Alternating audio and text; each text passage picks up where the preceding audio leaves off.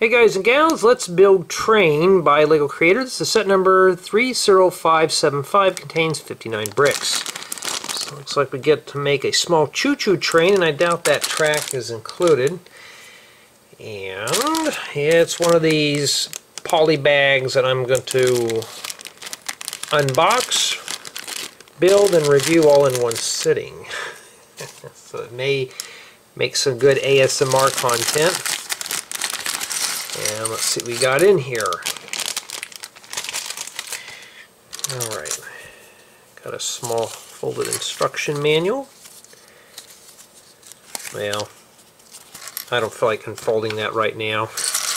And now let's take a look at the bricks real quick. And as you can see, we do have, how many of these do we have here? Just one. It's a 2x4 by 2/3 plate with bow, and transparent 1x2 brick. We get two of those. Cool, makes good block glass for MOCs and such. And some of these corner 2x2 plates, 1x4 plates, one of these little bell lampshade things, and a 2x2 plate with ball. Oh, and we get two of these. Cool. I can use those for making a sofa, and those are dark blue, as well as this 2x3 plate. We got several of these, and yes, before anybody asks, it is early morning again. That's the only time I get to do these. So you do get a good significant amount of dark blue, like in 2x3, 1x3 plates. One of these 2x2 double bow bricks. Some Technic pins, studs. I'm starting to see more of these type of minifig holders. Starting to see a bunch of those. Anything else worth mentioning? Oh, that's just plain black. It's a 1x2 by 1x4 downwards angular plate. And some more 2x3s in red. Okay, I got one of these 2x2 round flat tiles that look like a jumper plate in dark blue, and some of these train wheels. Oh, look, a black rim. Wish I can get more of those. And this little engine scoop piece, that's in black. And yeah, and I do sound very tired. So, looks like we do get ourselves a good assortment of parts. And we get an upwards 1x1 by 1x1 angular plate. So yeah, a couple of these, another angular plate. Alright, let's get building. Yes, my apologies for the camera angle. You know, these are done impromptu. I don't plan them. I just set the camera up real quick and just start recording. Yeah, get that out of my way so I'll knock my noggin on it. And let's get going here. Now, the whole goal about these is to see what kind of parts there are in the set, which we've already done the unboxing.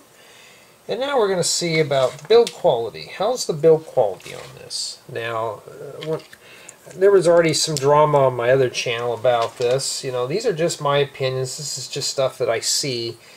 And, you know, reviews are just meant as entertainment. They're not meant to be construed as a professional product review. I just do this stuff for fun. So don't, you know, take it seriously. Although some do. Just enjoy the ride, and we'll see where we go with this. Okay, so. And I am just caught up on all the sets that LEGO has sent me. Now I'm doing my personal stuff now. I need the space for parts. So this is the only way to really do it is, well, start putting things together and getting it done. Okay. Oh, I didn't mention this part here. Let me make sure I can keep it here so you can see what I'm doing. Now on my second channel, these are actually pretty helpful for some builders who actually want to see how the build process is before, you know, buying the set or investing money into one. So, you know, I'm glad that these help out a bit. But I put it on here because this is a set that's under 50 or so pieces. Usually I go about, my max limit is about 100. Target, it's around 50. That's why this one's 59, and you know, not too bad. we got to build the little choo-choo train, just so later on we can rip it down for parts. Now, just by looking at the parts, a lot of this I'll probably will never use. You know, maybe 1% of this build will probably be used. Not a bad thing. It's just a lot of these type of plates with stick, and a bunch of these I really don't use, so they just kind of just go in my collection. You never know. Alrighty.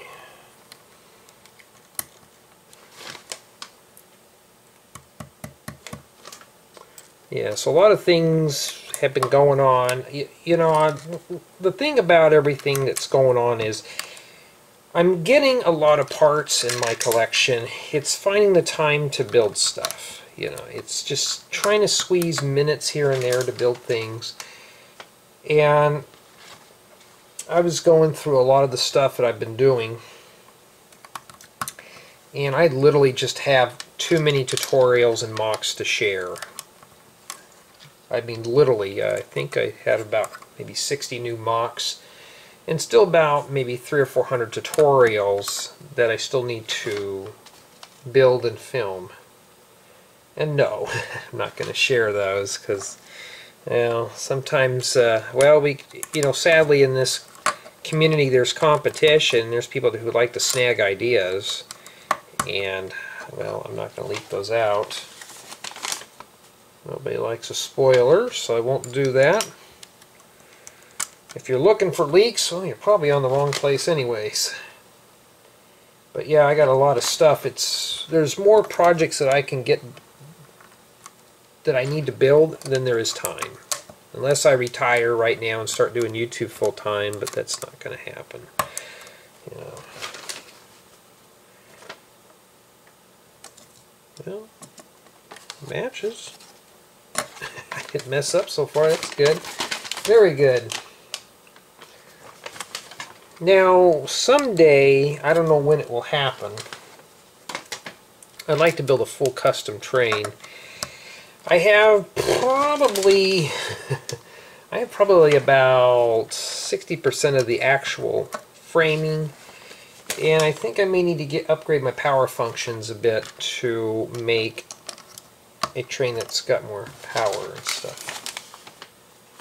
But the one thing that building a train would be keeping everything lightweight and add a lot of detail, because the more pieces you add, the heavier the train gets, and it will bog down your motor, and you know, that's never good when they burn up.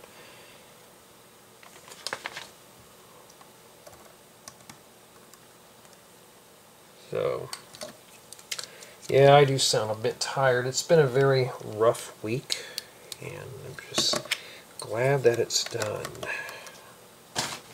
so I can do more next week.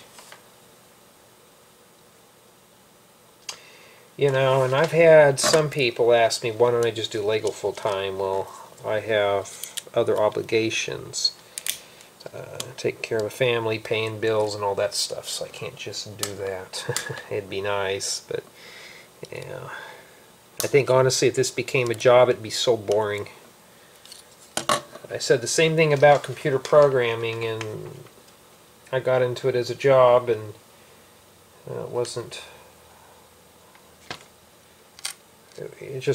it ruined the flavor for me. Now it's just a job. Just like if I were to do this stuff full time, building all this stuff would just be a job. So it's just fun to poke around and dabble on something that doesn't require a computer or internet connection, except for sending these up to YouTube, of course, for you to enjoy.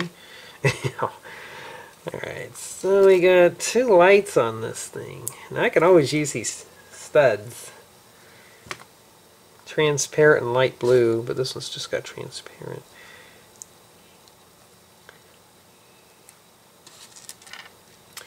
And this should be a very quick build. Now, I'm not into micro-scaled stuff, but obviously this would work good for maybe a micro city, or maybe putting it next to that Disney castle that I did.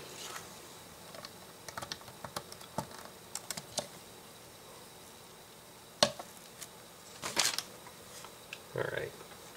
Okay, now we got to put all the wheels on here. These things are upside down, they're almost impossible for me to pick up. Wow, that's unusual. It shows the fancy rim sight on the outside. Usually it shows the lug nuts. Well, we can't have those on there. Of course, you could do whatever you want. That's always a question that I get asked is, Jay, I don't have the parts to build your tutorial. What do I do? You just build it any way you can. With, you know, a lot of these ideas that I have are just stuff that's from my imagination. I don't know what parts really I'm going to need until I'm done building it. And to keep everything very basic, what's considered a basic set of parts or common parts, I don't know. Everybody's Lego collection is different, so I have no clue. Alright, so that's the train. And there's the parts, the leftover pieces.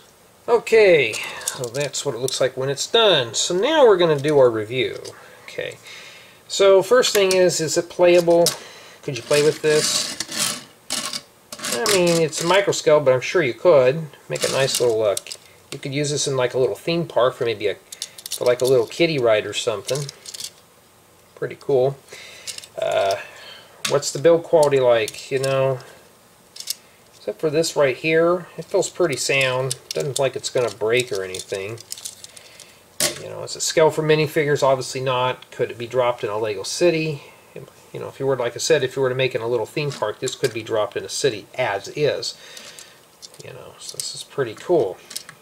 And did it keep my interest? Yes, it did. I didn't get bored or tired of it and rage quit on this or anything like that, although pretty simple. I don't think I need a rage quit. So, do I recommend this for a builder? You know, any age builder is fine. If you're heavy into trains, yes. If you got a micro build city, I'm sure that this may work. It may be a little too big. You could probably find a way to make that fit in there. But other than that, though, for me personally, would I recommend this set for an average Lego builder? If you're into the theme, yes. But for me personally, I'm not really a train guy. But if you want to upscale this, this is a good model to work from. So I would say, honestly, just for this being a polybag, you know, it's nice. And yes, I did actually purchase this with my own money. Lego didn't send me that. So I even say nice stuff about stuff even I get too. But there's really nothing bad to say about it. There's no stickers. It was easy to put together. It wasn't boring. It's basically what it is. It's a little micro-scaled train.